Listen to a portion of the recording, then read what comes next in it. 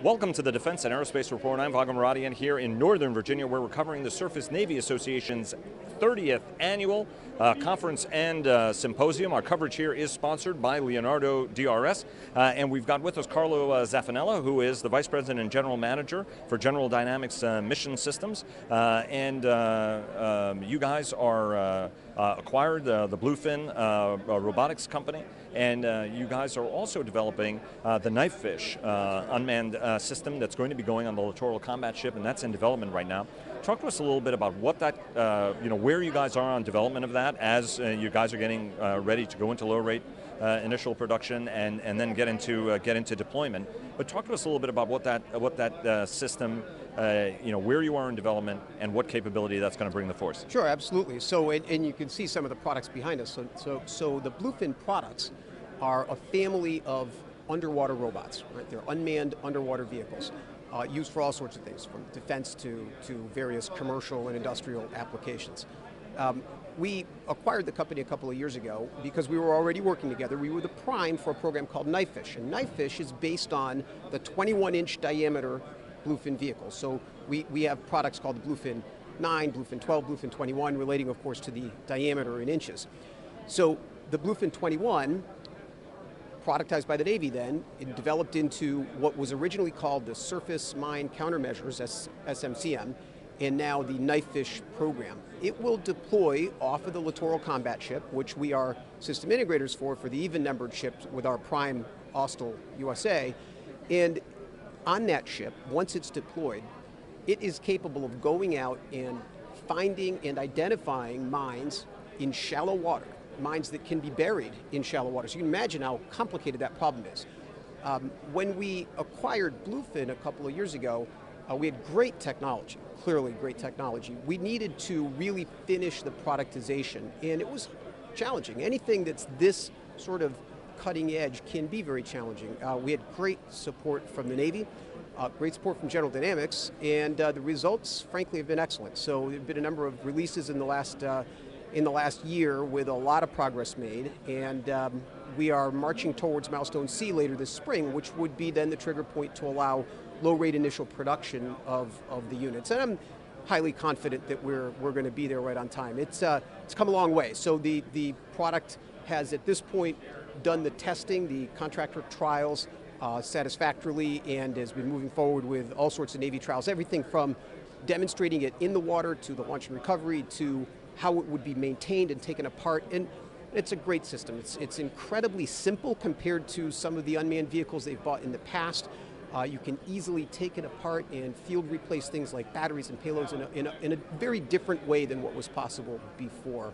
So I'm highly confident that we're really in a pretty good place now. And roughly how long before you guys finish that process and have that low-rate initial production decision under your belt? Yeah, so the milestone is later this spring. I want to say that it's in April. Then, of course, it's up to the Navy when they would move forward with LRIP and up to the way that the funding lines up. We'd be prepared, obviously, to move out right away. We're already actively taking the design as it exists and upgrading it in intelligent ways. In addition to, then, it's now one of a family of products that GD, from the day that we bought Bluefin, has been fully reproductizing. So the 9-inch, the 12-inch, massive overhauls underway now and on pace to really have a great conclusion this year. The 21, as you know, is now done and is the basis for Knifefish.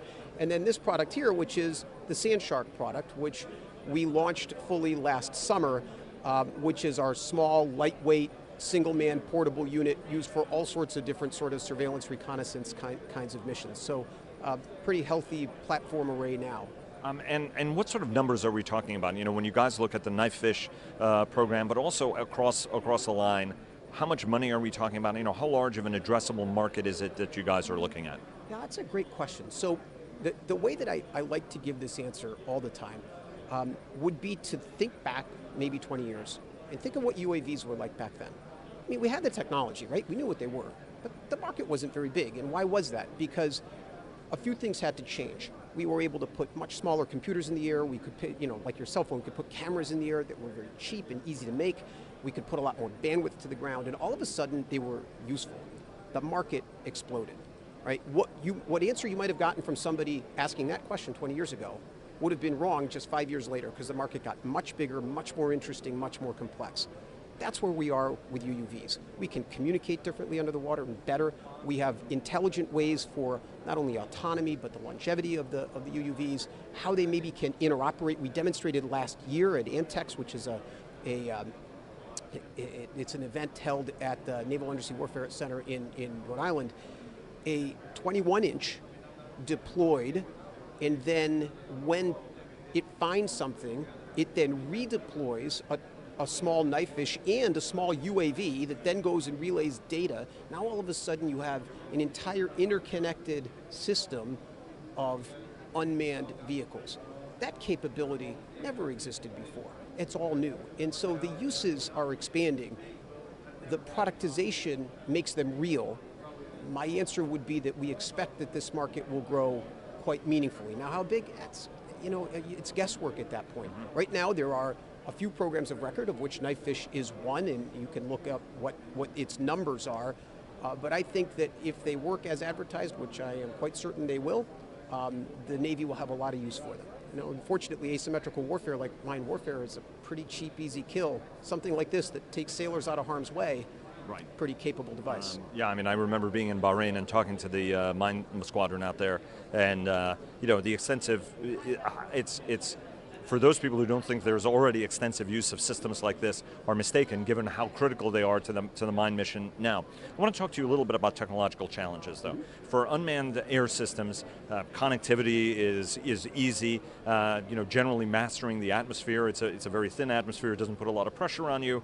Water is a very invasive commodity, especially salt water and pressure. Talk to us also about some of the fundamental challenges of getting systems that are reliable, autonomy, getting it to the level of autonomy required in decision making, given that this will be operating in littorals, which is a very cloudy, messy space, as well as being able to detect anything that's buried under shifting ground where very little sand, it's not as much of a challenge. A lot of sand, it becomes a bigger challenge. Talk to us a little bit about all of these dynamic challenges that you guys have been working through, and in as much as you can discuss them, what are some of the very clever solutions you guys have drafted? Understanding the obvious restrictions of some of those questions, right? But we, within Mission Systems, General Dynamics Mission Systems, have a pretty vibrant undersea technology group where we have been doing programs for the Navy for many years of systems that exist unattended under the ocean for very long periods of time. That creates a certain capability. That's part of what we have brought to the ownership of what was Bluefin Robotics and now is part of GDMS. So that tackling the very complicated problem of how do you make something work for a very long time underwater, that's something we're quite good at. And there's a whole wide array of technologies, not just technologies, but processes, manufacturing techniques. How do you do that so it's reliable, repeatable, predictable performance? Technologically, I think that the challenges with UUVs are pretty well documented. Right? Propulsion's one. How do you keep power under the water? If you'd like to stay clandestine, you don't want to surface, you don't want to come back and get either batteries juiced up, or you want to go and get solar panels charged. So trying to get longer legs, a very valuable part of UUV technology. There's a lot of various investments going on there. Right now, the most valuable is power management, and only drawing the amount of power that we need, having battery investments that are smart. We don't necessarily want to be the maker of those things. We want to be some combination of make what we need, intelligently buy the rest. That's kind of been a long suit for Mission Systems, and it's something that I think we're going to continue to do for quite a while. Autonomy is another really interesting one, in that if you say autonomy very broadly, there's a lot of autonomy algorithms and techniques and whatnot, but under the water, it's fairly unique, because what sensing do you have? How do you know where you are? How do you know what's coming? And so modifying so that modern autonomy algorithms and the developments going on all across the industry can be applied intelligently to UUVs, something we're also spending a fair bit of time on. But I would say that our focus in these first couple of years has been really productization, and make the products reliable. I call it GD quality. When you put it in the water, it absolutely works. No question about it. And that's something that you don't want to take for granted. I mean, with unmanned vehicles, immediately the standard sometimes is a little lower than with a manned vehicle, and it doesn't need to be that, right? So that's a great slogan. Phoebe Novakovic ought to consider that as one of the company slogans, GD quality. Let me ask you one thing though about the commercial marketplace, right? I mean, this is also a commercial vehicle. It was a commercial company adapted to military application. Talk to us a little bit about how some of the defense refinements are going to actually help you score bigger wins, you think, on the commercial market.